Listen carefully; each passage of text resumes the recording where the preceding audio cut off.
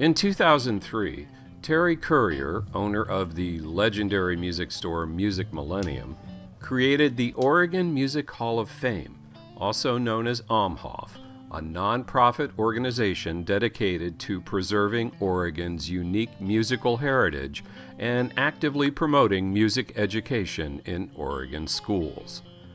Over the years, OMHOF has had a noteworthy impact on Oregon, Portland, and Clackamas County. It took us a few years to really get our direction set and decide what we were going to do. We had all these grandiose ideas and no funding, and we had to figure out how to fund it and bring down the list of ideas to a few things that we really could work with. One of those things was a statewide scholarship program. The very first year we did it, we gave away a $500 check, and that's all that we had in our coffers. We now give away 4 $2,500 scholarships in a statewide scholarship canvassing every spring. Another great project that we put into place was a Music in the Schools program, and we've been having violinist Aaron Meyer go into schools that don't have music programs and expose kids to music, many of them for the first time.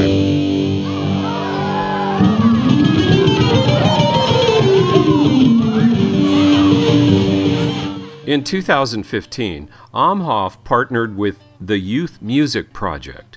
Their partnership resulted in OMHOF's first brick and mortar section, which recognizes Hall of Fame inductees and inspires up-and-coming musicians in our community. We've been very fortunate to have the Youth Music Project involved with the Oregon Music Hall of Fame. Sally and Dave Bainey, who put up the money for the Youth Music Project, which is an after-school program for music for kids. They have 1,000 students here. They provided a space. They actually built an extra room onto the building that they bought. They provided us with interactive kiosks. You can walk up to this thing and you can see information on all the artists that have been inducted.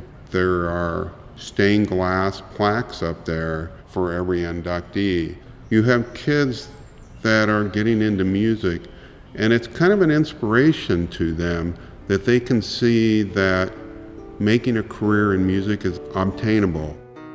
Being able to expose kids to music education is a reward for me. I grew up at a time, I played instruments from 4th grade on up, and it was just a natural thing. All schools had music programs when I was growing up. That's not the case today. If I had my way, one of the original things that was going through my mind when starting the Oregon Music Hall of Fame was to be able to get to a point where we could put a music program in every school in the state that didn't have a music program. I don't think we'll ever get to that point, but we're sure on that mission to try to make that happen.